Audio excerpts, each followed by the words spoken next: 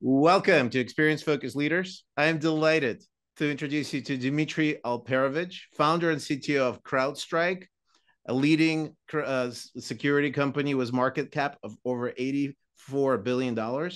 He's a chairman of Silverado Policy Accelerator.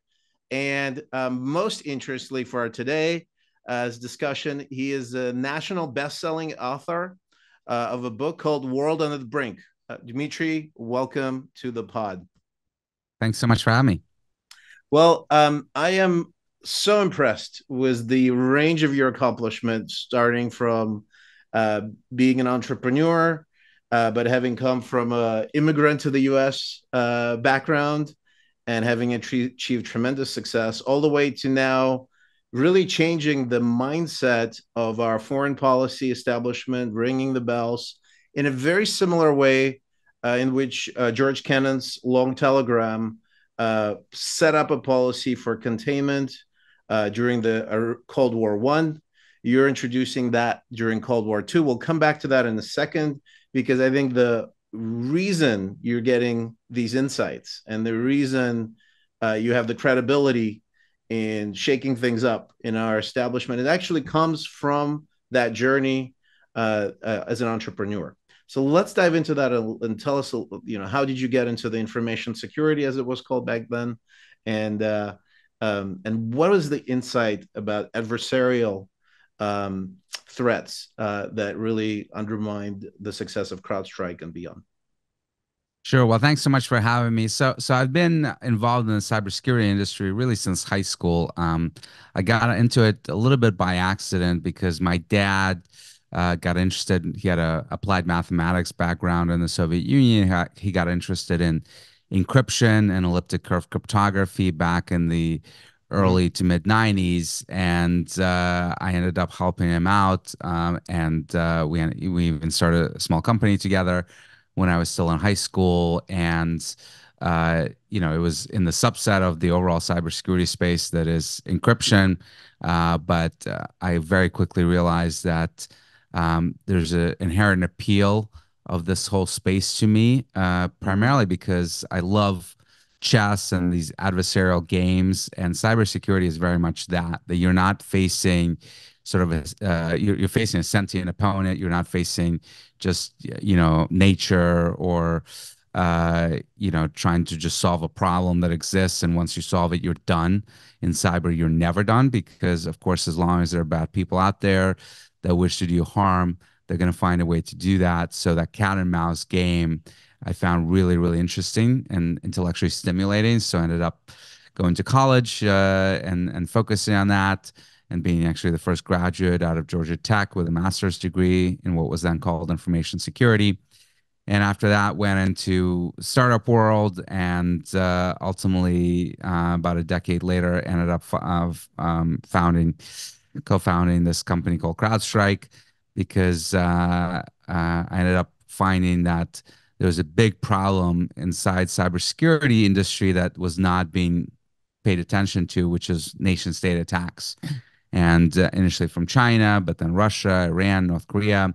They were breaking into private companies for espionage purposes, for stealing of secrets and intellectual property, and later on also doing disruptive and destructive attacks.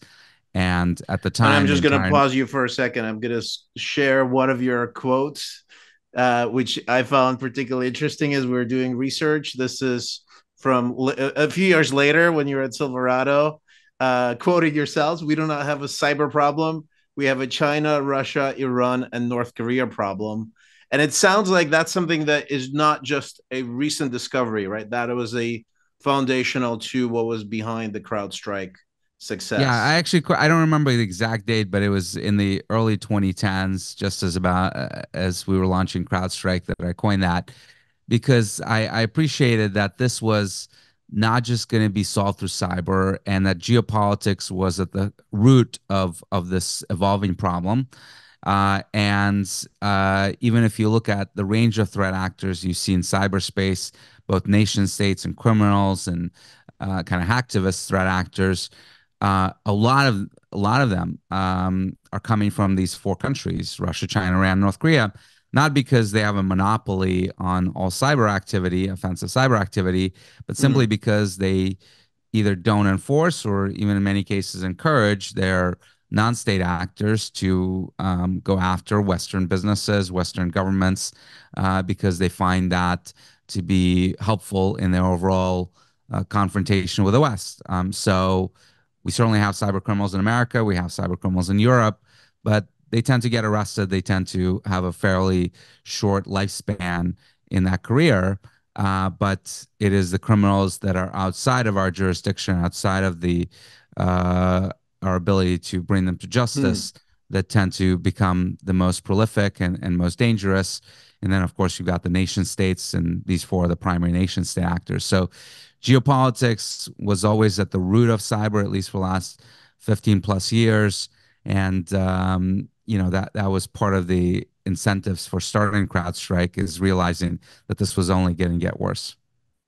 And what else would you attribute the success of CrowdStrike? It's obviously cyber is a huge problem, in part some of the reasons you're explaining, what's behind that. But what else was behind the original insight? Like which part of it was execution, which part, earlier we talked about being competitive and wanting to win. It is a remarkable story at the pace of growth, and in a place where there were a lot of established competitors already. Yeah, a lot of things have to go right to have a huge success.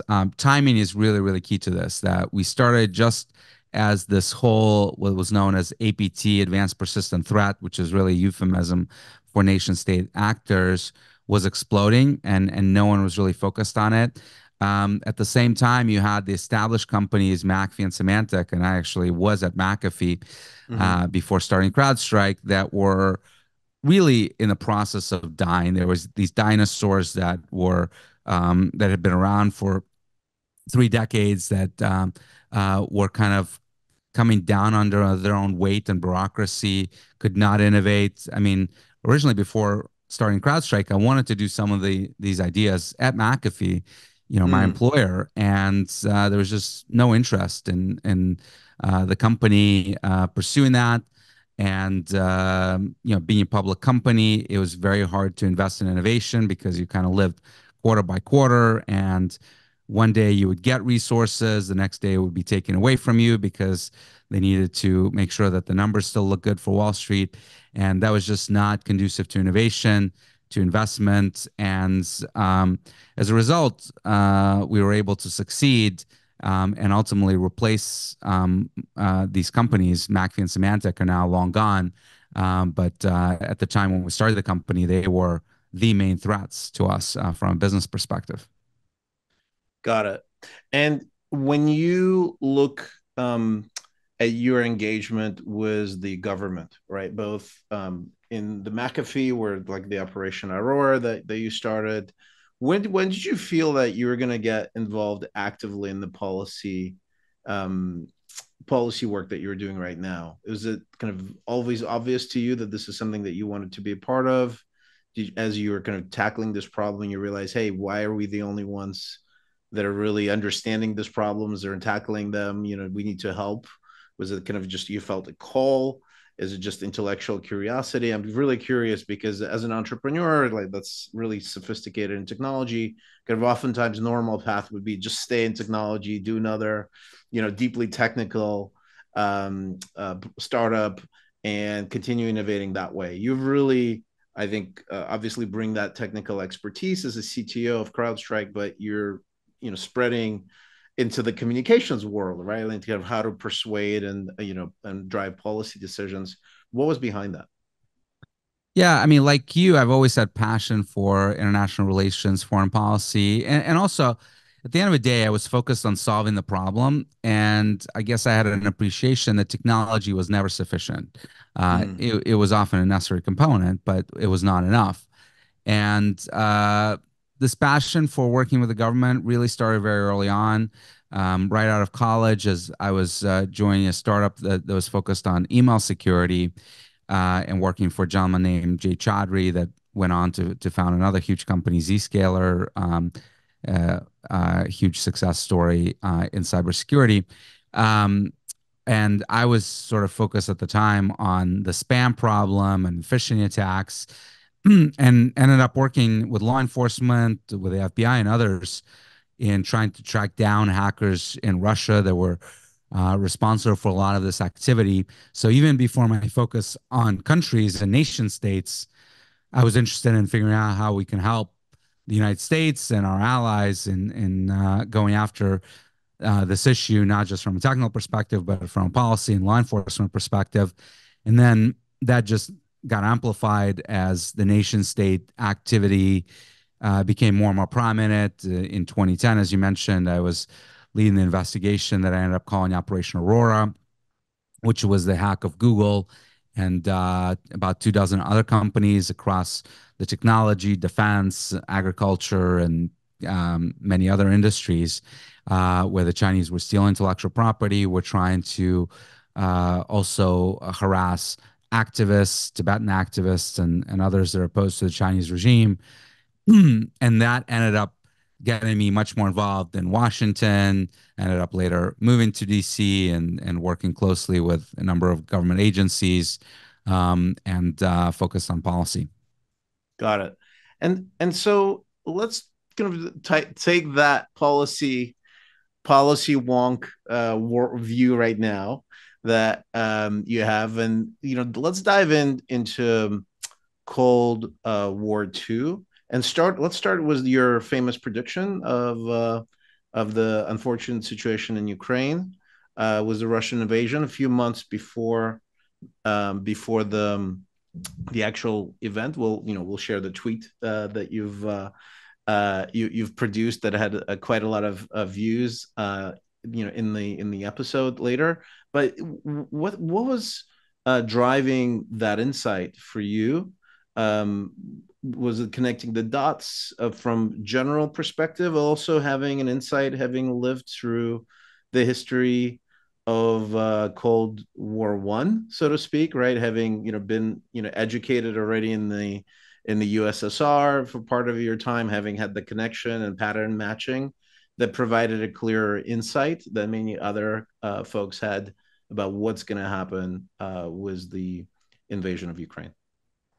Yeah, thanks for asking that question. So back in kind of early December, I had become convinced that Putin was not just bluffing as he was trying to mobilize his forces on the borders of Ukraine, about 3 months before the actual invasion took place in February 24th. And I became convinced, having followed him very closely over the last 25 years, his writings, his speeches, that he was really serious this time and that he was Mm-hmm. going to take this action. And there were 5 reasons that I thought were driving him towards invasion. And by the way, those 5 reasons are the same reasons that I think that Xi Jinping wants to invade Taiwan. And they have to do with, first and foremost, history, and a distorted view of history that both of these men have. In the case of Putin, he thinks that Ukraine is not a nation, that they're just an offshoot of the Russians, and Right. they should not exist as a country, and it's an aberration of history that they were allowed to exist. He blames Lenin for creating the Soviet Union, and the sort of the exit treaty of the Soviet Union that allowed these republics to separate out of the Soviet Union. He also believes in both his personal and Russia's destiny Yeah. to unify these lands that had once belonged to the Russian Empire. He sees himself famously, and as he has compared himself several times to Peter the Great, the Tsar of Russia that has expanded the Russian Empire, and was actually the first emperor of Russia. And he wants, of course, to expand Russian lands, or at least retake what he feels are rightful Russian lands, and Ukraine is first and foremost in his mind. But there's also security and a geographic reason for wanting Ukraine that actually transcends Putin, and is something that has found broad support across the Russian political spectrum for a long time. And that is both a defensive and an offensive way to look at Ukraine. From a defensive perspective, Russia has, of course, weathered numerous invasions from Europe Hmm. over centuries, whether it's Hitler, whether it's Napoleon, Teutonic Knights, the Poles, and many others. And a number of those invasions have gone through Ukraine on their way to Moscow. And Ukraine, being a huge country, has given Russia that strategic depth to allow themselves to mobilize and prepare for the defense of the capital while fighting on Ukrainian lands. But also from an offensive perspective, Ukraine is a window into Europe. It borders Poland, it borders Slovakia. And if you want to project power into Europe, you also want to have leverage over Ukraine. So as he was looking at NATO flirtations from Ukraine, even though it wasn't about to join NATO, he was seeing it sort of fall further and further away from his grasp, and that was motivating some of the timing for invasion because he thought that if he didn't do something soon, he would lose Ukraine forever. And that brings us to the fifth and probably the most important cause of the conflict, and that is ego.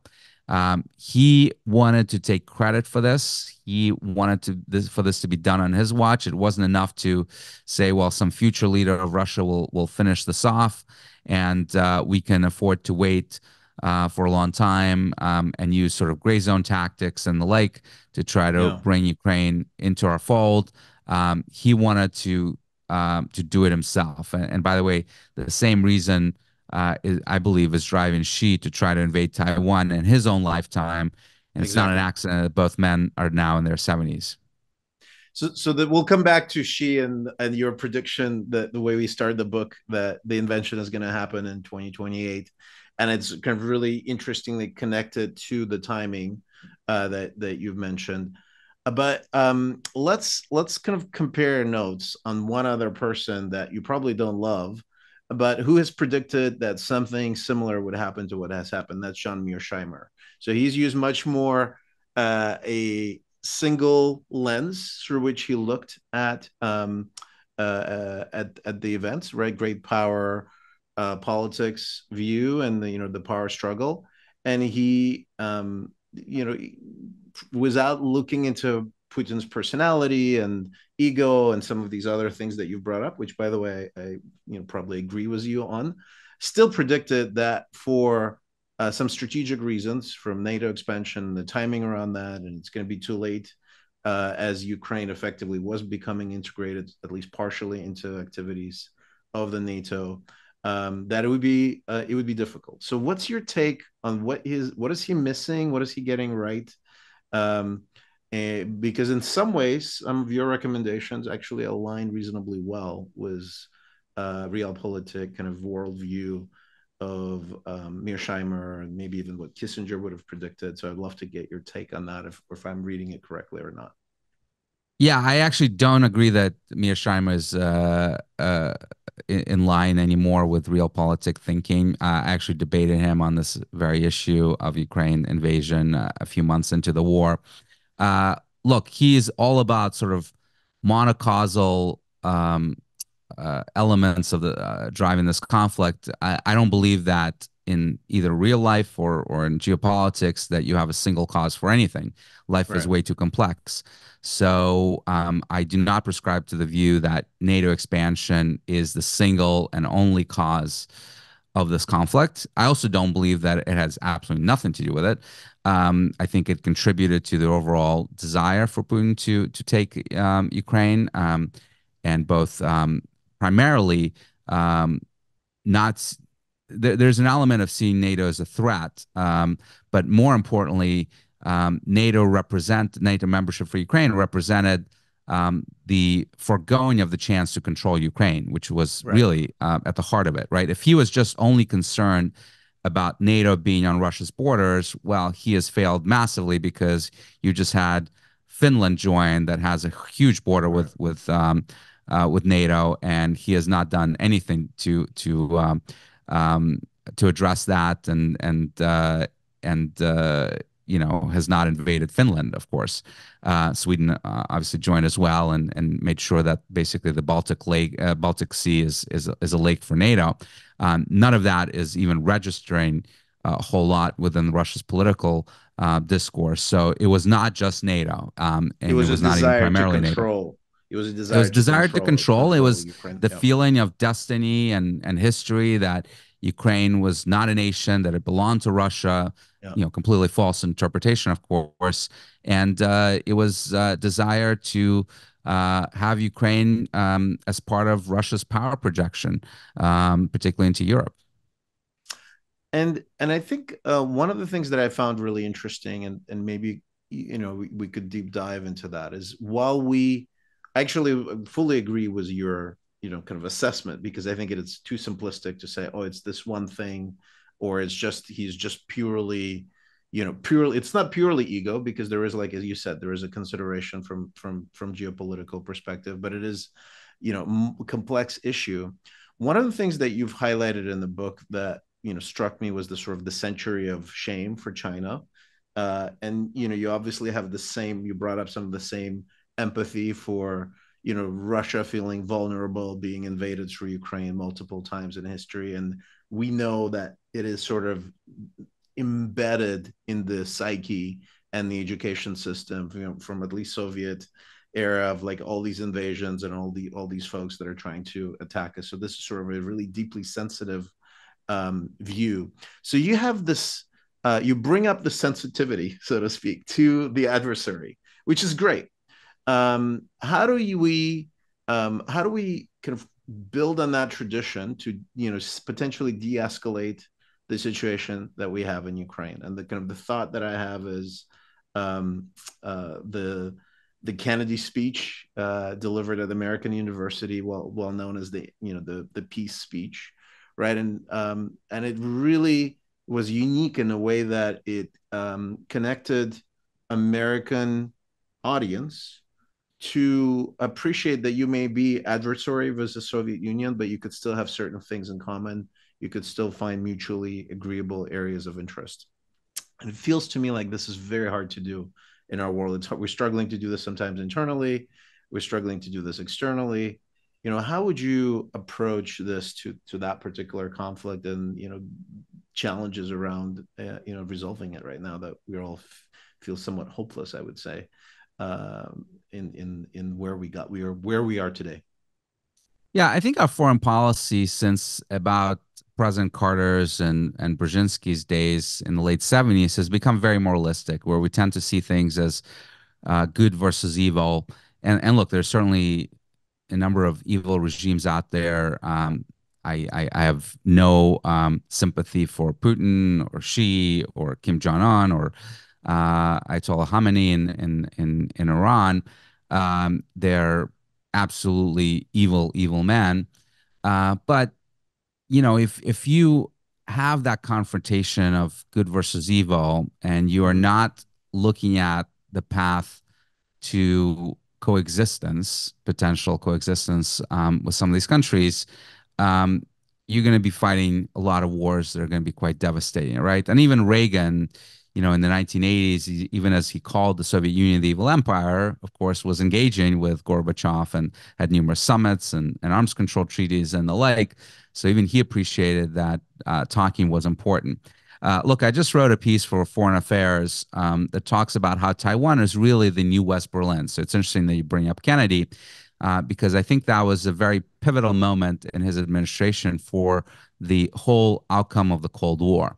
And it's not the Cuban Missile Crisis that everyone cites, although it was certainly important, but it was actually a year prior, and it was the West Berlin crisis.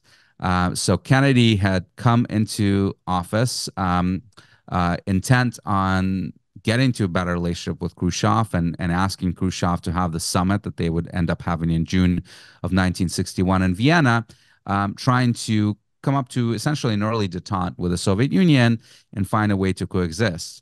And the summit was a total failure because Khrushchev pressed his advantage and basically insisted, as he had for the last few years, that Americans and other Western allies had to withdraw from West Berlin, and that the communist forces would essentially take over West Berlin. And Kennedy came out of that summit shook up, realizing that we were on a path to war. And in fact, he went on American television in July of that summer, and said to the American people that we should be preparing for war, including nuclear war. Right? He had told Congress that he was asking for additional appropriations to identify fallout shelters across America, to invest in more identification of early launch capabilities from the Soviets and the like. And he also told the American public that we were going to fight potentially an existential conflict over this little space of territory over 100 miles away from any West German border that is West Berlin. And Khrushchev blinks. And in August of 1961, Kennedy is woken up and he's told that this East Germans, on orders from the Soviets, were building what would become the Berlin Wall. And it's interesting because the Berlin Wall, of course, became a symbol for everything that was evil about the Cold War and the Soviet Union and the Warsaw Pact. But at the time when Kennedy is told on the Saturday morning that the wall is being built, or Sunday morning, I'm sorry, he celebrated it. He basically sighed in relief and said, "Thank God. Thank God he's building the wall. That means he's not invading, and that means that war is not going to be very likely." And indeed, even though we had the Cuban Missile Crisis a year later, which was actually an outgrowth of the West Berlin crisis, post that period, post 1962, you had a great deal of stabilization in the relationship. The Cold War persisted, and of course, you had Vietnam. In the 1970s, you have Afghanistan, all these proxy fights around the world. But the danger that America and the Soviet Union would get into a confrontation, including a nuclear one, diminished dramatically. And it allowed for the détente to emerge in the 1970s with Kissinger and Nixon going to Moscow and building a better relationship with Brezhnev. So what I argue in this piece is that Taiwan is that West Berlin issue that is existential for China, I believe is really essential for America. And that if you remove that thorn from our side, you could get to a better relationship. It will not end the Cold War. There will still be this global competition for supremacy between China and the United States. But the chances that we would ever go to war over some artificial island in South China Sea or some rock in the East China Sea is basically nil. But we could So go to let's pause war you over here. Let's Taiwan. let's pause here because I like just walk me through, as less educated person than yourself on this topic, right? I haven't been to Taiwan and did all the work, but why would you consider West Berlin to be existential? Um, You mean Taiwan because or no, West Berlin in oh, particular, right? Because I think if you're drawing that parallel that West Berlin is the best example. I to me, Cuban Missile Crisis feels a lot more existential from at least American point of view than West well, Berlin. remember, a Cuban Missile Crisis was 13 days. And yes, we were at high risk of war. I'm not trying to diminish the Cuban Missile Crisis, but that summer of 1961 was almost 3 months when the entire country was on edge and we were preparing for war. It was a lot longer and it was more intense than the Cuban Missile Crisis. And Kennedy basically made the case that we had to make a stand in West Berlin, that this was critical to our credibility, that we had made commitments to West Berlin and the freedom of their people, and we would not allow the Soviets to roll us on this, and that it would be essential to the containment of further expansionism of communism and the Soviet influence around Europe. That we had to make a stand. We were not going to force liberation of Eastern Europe, but we were not going to let them take any more. And that was the symbol of West Berlin that was so critical to Kennedy and why he was willing to risk an existential nuclear conflict over this small piece of territory. Got it.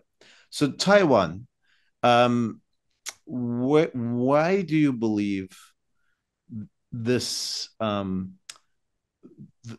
the stand that we take right now will not lead to a confrontation if we are aggressively take that stand? I think that's part of your argument is if we are aggressive and we prevent um, in the invasion, right? Like, and make it very unattractive to drive the invasion, then things somehow will stabilize, right? Well, they will not be pretty. There will be continued competition, but if we make a stand right now, and in the next few years, it sounds like that's sort of the most principled thing that we could do from a policy perspective, right? And Well, then the competition will continue, but if we miss this moment, then either we have a bad escalation, um, uh, during the crisis, right, or we start on the United States starts going on the decline, and China may emerge as a the next kind of superpower,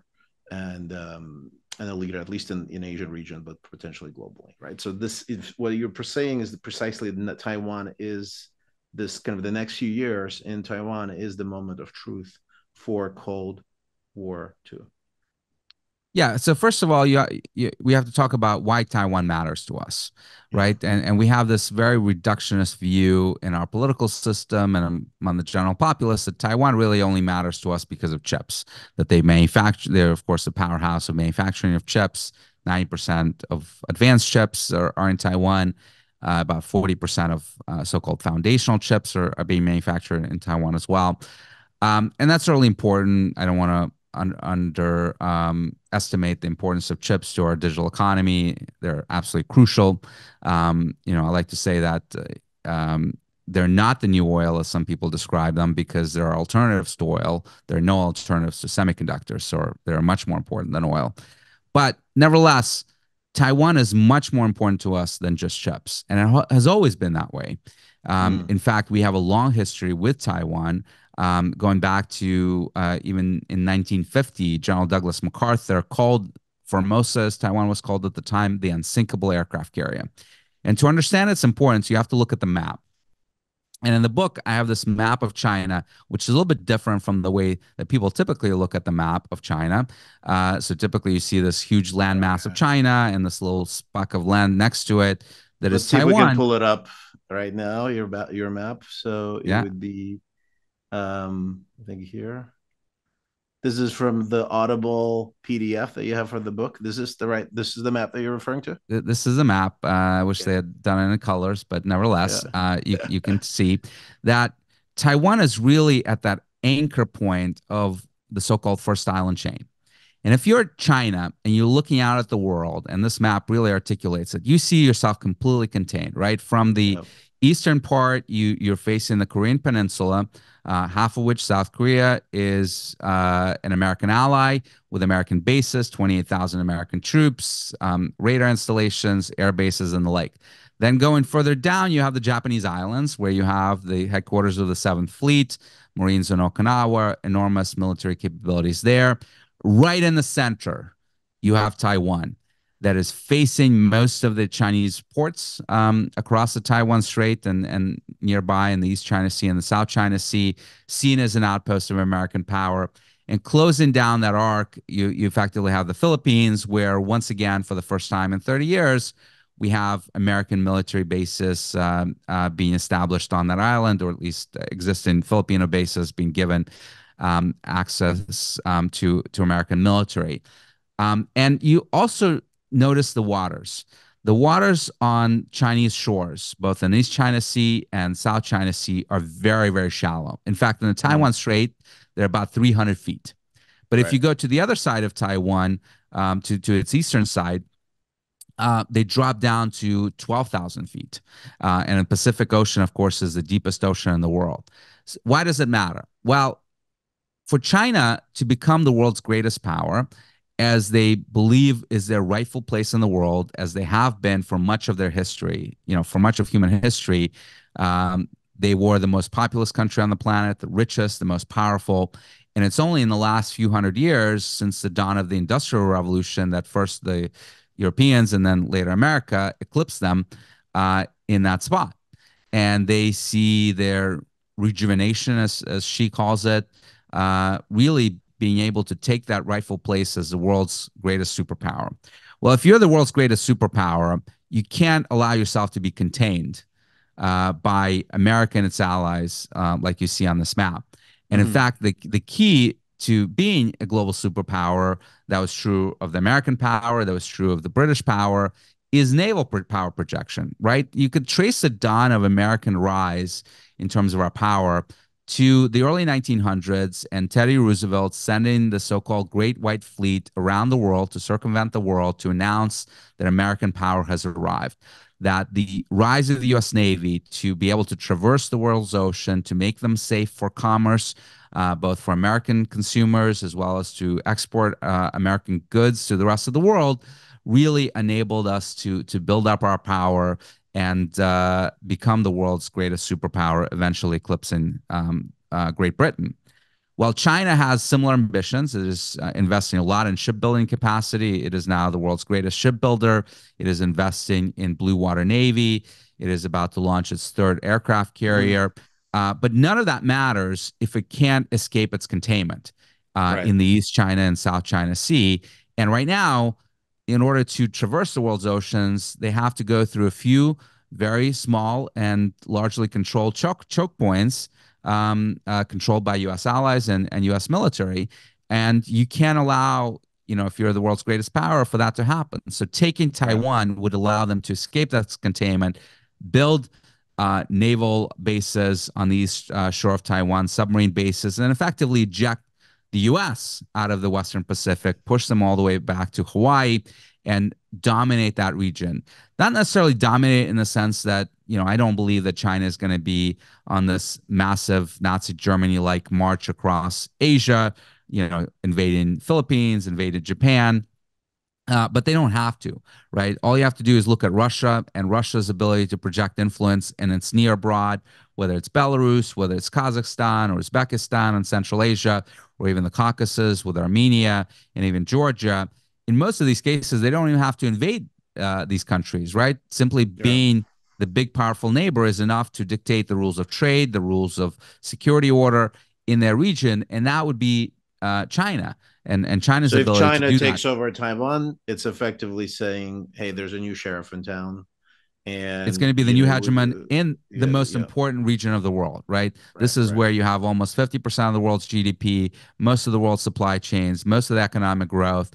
So if you dominate that region, if you eject Americans out of that region, then you can use that as a power base to also project even more influence than they already do across the globe, whether it's Latin America, whether it's Africa, Europe, and so forth.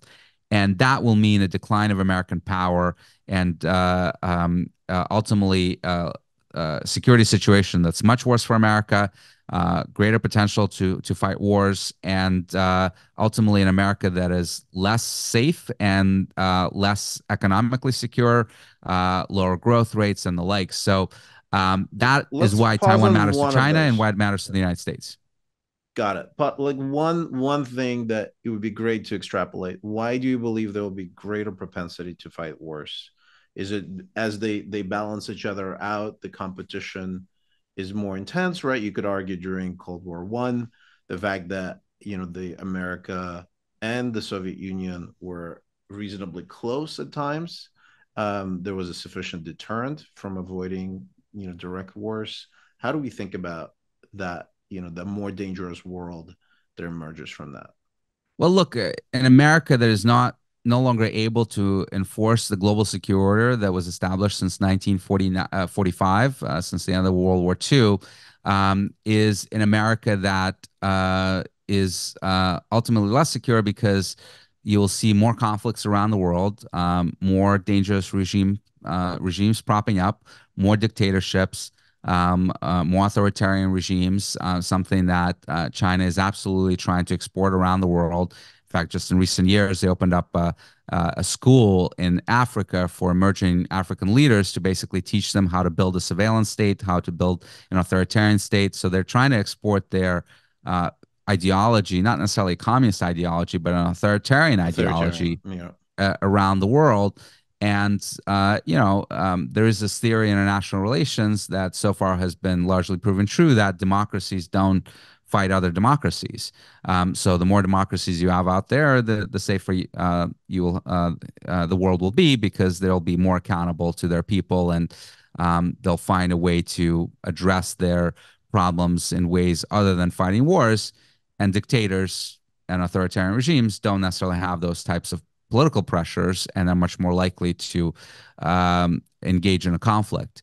And if China is allowed to project its power across the world, you'll see more and more authoritarian regimes and more likely conflicts arising in the world.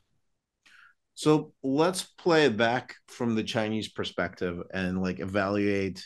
Okay, so American foreign policy, you mentioned kind of since um let's find a period, let's maybe like Korean War, Vietnam War. So like from an outside perspective, right, from let's say Chinese perspective, America during this quote unquote peaceful period, America has been actively involved in enforcing its set of policies, right? Like the end outcome has turned out great for America for for obvious reasons, winning the Cold War.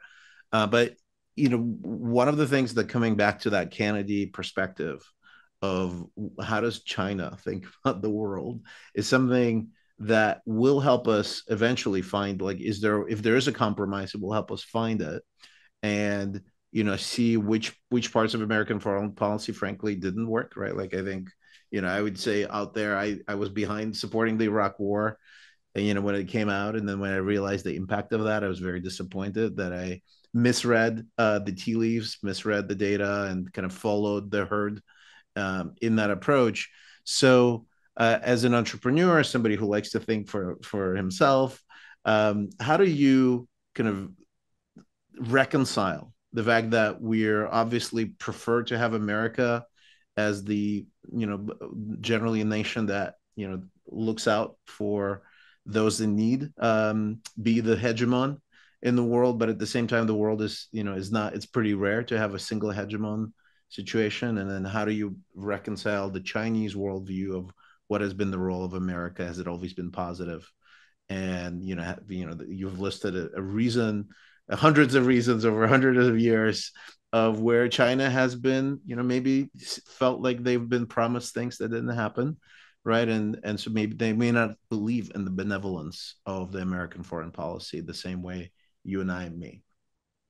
Well, look, I don't actually necessarily agree that America has always had a benevolent foreign policy. We've certainly made mistakes, and I criticize a lot our foreign policy over the last 30 plus years, where we've become too enamored with our hubris and power, and decided that we are going to be the world's policeman and fix problems all over the world. I believe that was a great mistake. Iraq was a mistake. Staying in Afghanistan as long as we did, I supported going in to address Al Qaeda, but then we had an inflation and expansion of goals, and suddenly it became about having girls go to school and building democracy in Afghanistan, something that was probably never attainable. And ultimately, we lost a lot of our blood and treasure for goals that were destined to failure. So I don't believe necessarily that we are perfect, and the rest of the world should applaud anytime we act around the world. But I still think we're better than China. And to the extent that we have tried to promote democratic values, free and fair trade, and human rights, that's largely, not always, but largely been good for the world. And you can't say the same thing about China. And I think that we have to be much more constrained in our power projection. One, because we can no longer afford to do so, but two, because it's not necessarily smart to try to instill our systems on the rest of the world. I think we should lead by example as opposed to trying to, enforce democracy on countries at a pointy end of a spear and browbeat people on these types of issues. Let them come to their own conclusions about which systems is better. And look, I think we have a significant problem on our southern border in terms of uncontrolled migration that may pose security issues for us. But it is remarkable that so many people around the world, including from China, are coming across our border trying to find a better life for themselves and their children. No one is doing that in China, right? No one is jumping across the border to live in China. It's quite the opposite. So we still are the attractive system, the most innovative country in the world, and I think the world is better off with us being the world's greatest superpower versus China. That's not That's to say we're perfect. right. So this is the great nuance, and actually, you brought me to one of the segments that I wanted to share, which is there's famous long telegram from John Cannon. We got the original here, and I think towards the end, I'm going to see if I can find this chapter. He brought up something that you literally just stated, which is um, this kind of final articulation of, yes, we should have this policy of containment. Yes, we have these strategies, but first, let's also believe in ourselves. And I'll quote this: finally, we must have the courage and self-confidence to cling to our own methods and conceptions of human society. After all, the greatest danger that can befall us in coping with the problem of Soviet communism is that we shall allow ourselves to become like those with whom we are coping. Um, and it effectively what you like relates to what you're saying, which is, hey, let's remember our strength, right? Like we have, great technology innovation. We have, great Great education, institutions. great access to capital, Right. the attractiveness of our country to allow for immigration.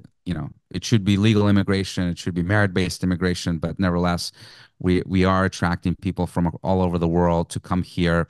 And that's just not the case with China. We have the world's greatest alliances, the world's greatest military, the world's largest economy that is now very clear will likely never be eclipsed by China because their growth has subsided. So we have enormous advantages. The book, called World on the Brink, it's a very dire title, but it's actually very optimistic. Hopefully you found it. Yeah. So, Alex, because it talks about all the advantages that we have to win the Cold War II. The big question mark that I don't address in the book is, do we have the political will? Ah, well, that's a whole other debate. Yeah, But like that's not let's something I wade into. yeah, yeah. And so but that's actually really interesting, right? Because the democracy has its own mechanisms, and generating that political will is tough. And I think what you've, let's go back to why is China succeeding and Russia succeeding in attracting these dictators, in parts of Africa, right? And they're effectively country by country, and we're like, French are being kicked out, Russians are coming in. Um, and I think the sentiment that you've brought up is that there's a lot less moralizing, right? It's a lot more, maybe pragmatic, maybe it's autocratic friendly, but let's be transparent. America has had autocratic partners that were perhaps maybe anti-communist, but they were certainly not, Well, we have them today, and we have right? them I mean, today. They start with letter S, and they're very, very important, right? Like, but it is an interesting challenge, right? Like, because our strength is our moral conviction, our kind of the way of life, right? And then it seems to get in the way. And even though I think there's now verbiage coming from our foreign policy establishment that, hey, we're not going to be preachy, we're not going to be prescriptive, but in reality, it feels like almost nobody's believing.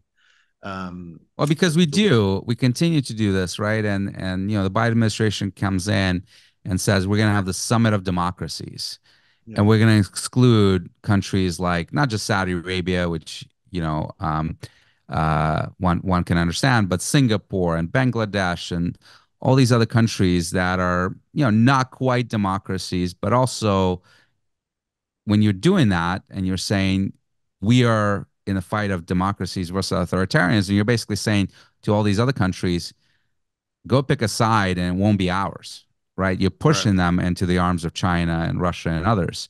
And I think that's a huge mistake. Look, we got to work with the world as it is, not as we wish Yeah. it to be.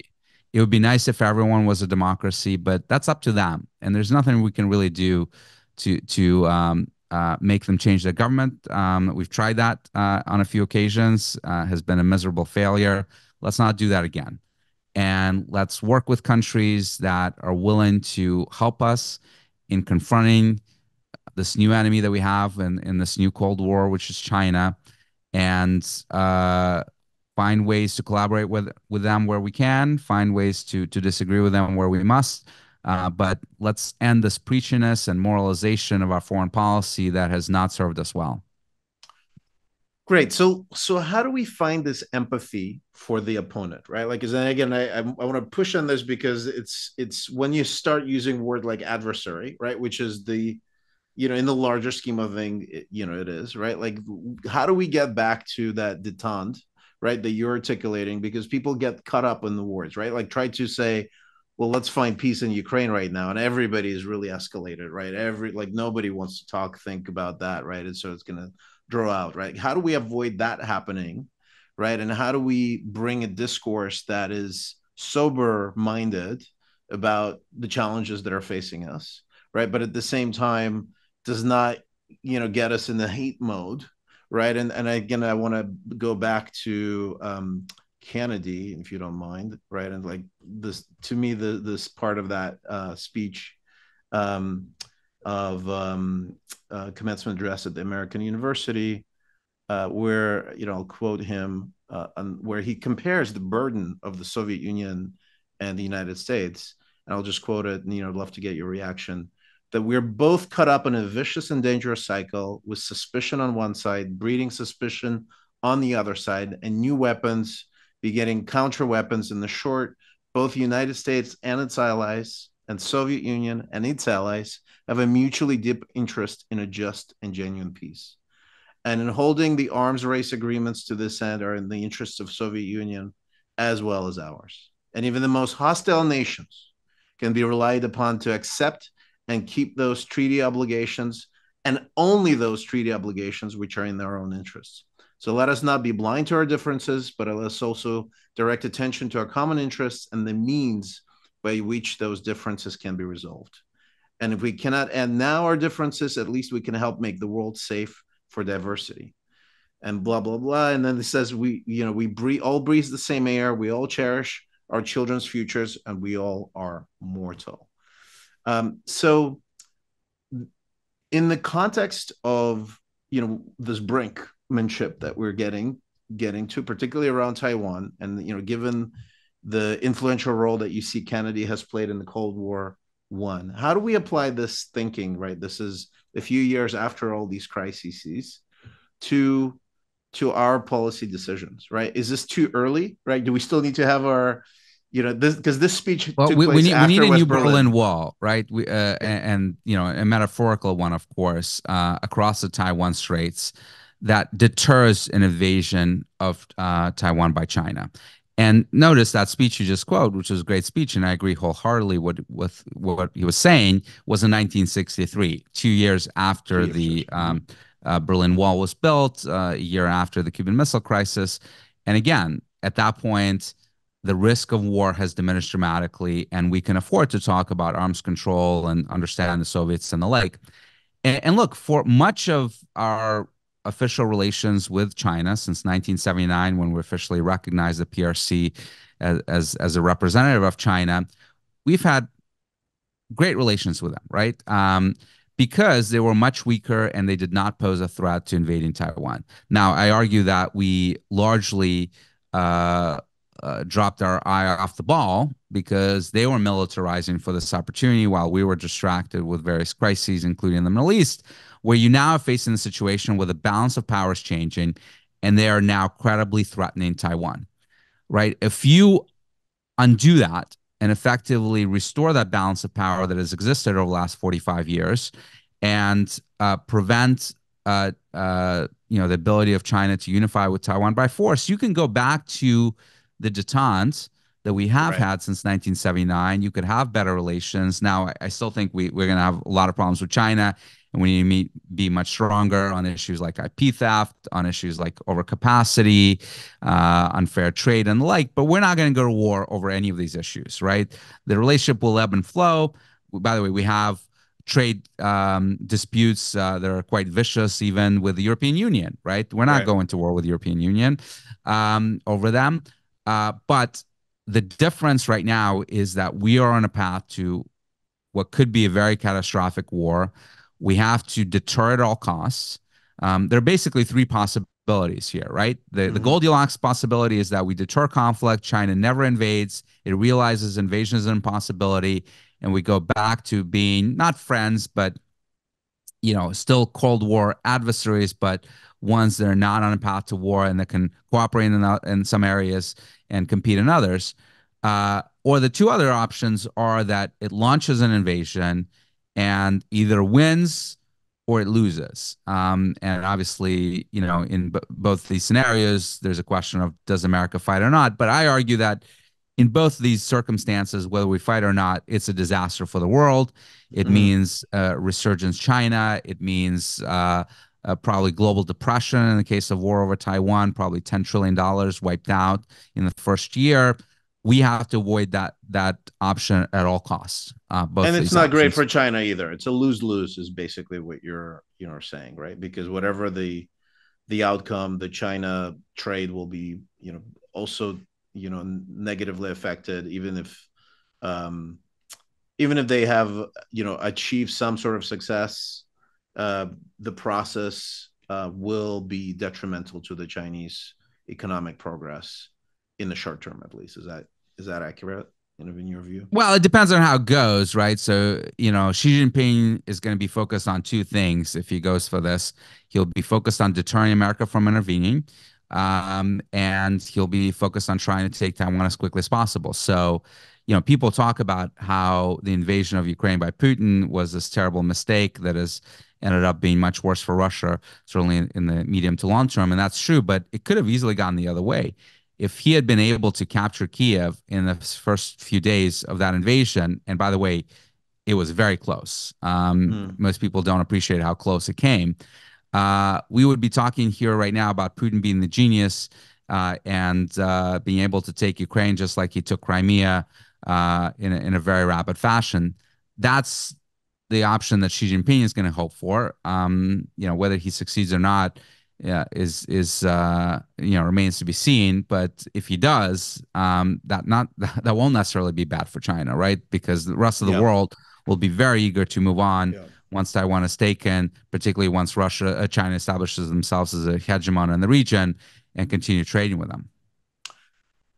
So in this, like you brought up that in the book does not address the issue of political will of the United States, right? And let's explore it right now, right? A little bit. So there's obvious, because that is the key question between, now three major conflict areas on the table, right? The constant debates about funding, the trade-offs that we need to start making, right? And you were saying, hey, maybe these areas are not as important. This um, Taiwan preemptive containment is what's important. Can we allocate resources here effectively? That's what I see, kind of the book, because in the larger scheme of things, that is the most important thing that we could be doing. And yet there's, the politics in the United States, together with the economic pressures, are not looking very favorable that, this will be heated. How do you influence our political community, right, to this threat, right? And effectively, this is, um, we came from a world where communications and propaganda in the Soviet Union was a very important part of the system, right? We could argue one of the reasons Cold War One was won was that America communicated about its way of life and made it more attractive.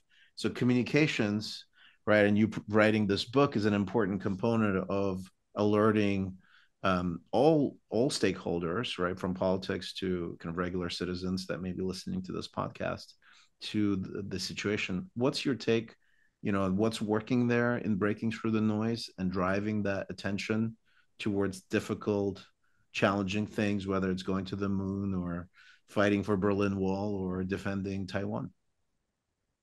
Yeah. Well, look, I don't address the political situation because that's not my job. I don't focus on politics. We work at Silverado on a bipartisan basis with folks on both sides of the aisle.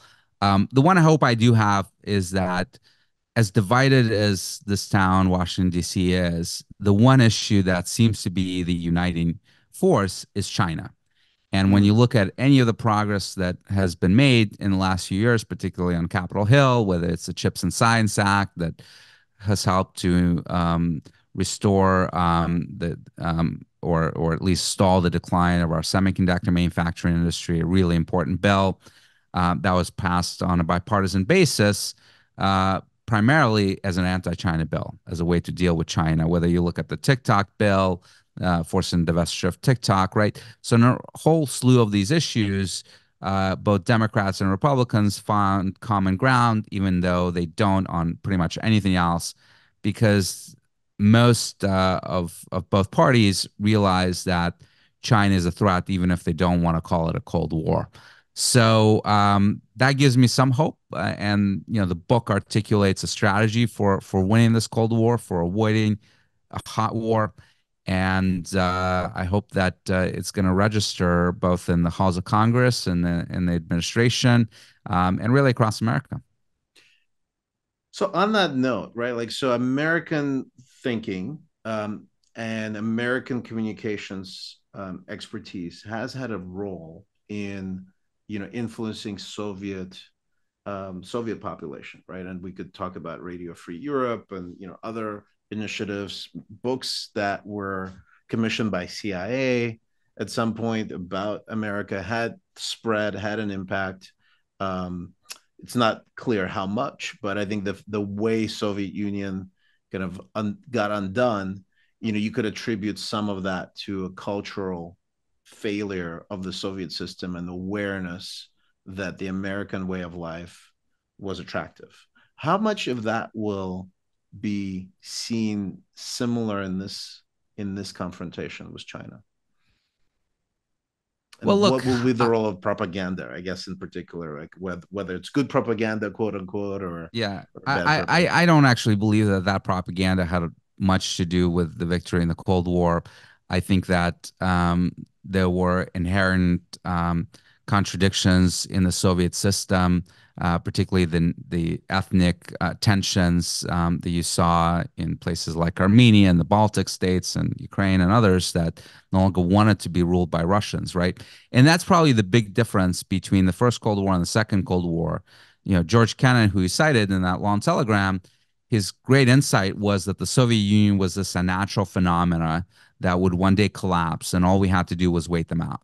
Well, China is not collapsing. China is not going anywhere. It's been around for 5,000 years. It may be around for another 5,000 years. The Communist Party may live for a very long time, as much as it disdains us. There's nothing we can do about that. So the goal is not the disintegration of China. And I don't even define the victory as the fall of the CCP, because if you define victory in that way, as some do, you may never have that victory. You may not have it for hundreds of years, right? Because there's nothing Right. you can do to affect that. And in fact, you create more antagonism because they now see this as an existential conflict between you and them because you're trying to dislodge them from power. So ultimately, I think it's up to the Chinese people to decide what system they want to live under. Again, like we don't have to tell them about the brutality of the communist regime. They know it very well. We don't have to tell them about the attractiveness of our system. They know that very well too, which is why you have 4,000 Chinese coming across our border every single month. Again, I don't welcome that necessarily because we do need secure borders, but it does speak to the attractiveness of our system versus theirs. And um, what I think we need to do is, again, focus on deterring conflict, focus on making sure that Taiwan's status quo as this autonomous, effectively nation remains.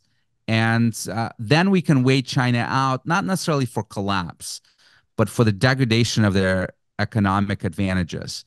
You're already starting to see that, right? Their real economic growth is probably around 2.5%, maybe 3 at the most, which is very on par with ours. And of course, our economy is 25% bigger. So at that rate, they'll never catch up with us.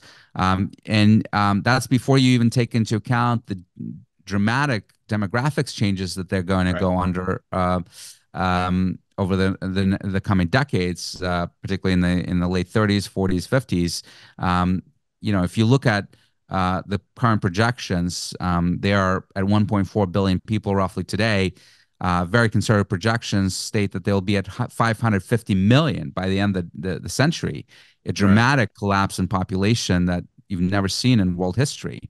That will inevitably erode their economic power and their as a result their military power. So it will allow us to go back to this uneasy competition that we've had with them for the last 45 years, where it is not existential, where we're not planning to go to war, but we're still the dominant economic and military power. And that's fine, right? It would be nice if the CCP collapses, but I'm not holding my breath for that. I love it because what you're fundamentally saying is the old truism in international relations that the opposite of war is not peace. The opposite of war is no war. And what your book, and if you don't mind, I'll just give it another plug here. Um, World on the Brink: How America Can Beat China in the Race for the 21st Century. Your book, Dmitri, actually highlights that we have a path, and it's very important to get it right in the next few years to prevent the most risky element of where we could have a war was, lots of human suffering. And so I hope all of you who are interested in both getting excited about what's great inside America, your book is written by somebody who is a fan, you could see, and and kind of work on those strengths and build up those strengths, and also be aware of the world, new changing world that we live in, take the right lessons from the past. So I really appreciate you taking the time to share that with us. Dmitri, anything else people that are interested can do other than buying your book? Yeah, check out my book on Amazon or wherever you buy books. Also, check out my podcast, Geopolitics Decanted, where we dive into those issues on a roughly biweekly basis and cover conflicts like Ukraine, like issues in Taiwan and elsewhere. So we didn't get into the solution to the problem in Ukraine, but I'm sure we could discover that on the podcast if you've Yeah, got it. Thank that's a you. really tough one. That's a tough one. Things are not going well there. And it's just, this is another reminder of why it's really important to avoid conflict, right? Like I think that's fundamentally what you're trying to do with the book. When you go into that direct escalation, the the peace process out of a war is way more complex and difficult than avoiding the war. And again, I hope everybody gets a chance to read the book and support the policy decisions that drive that. Thanks so much for joining us, Dmitri.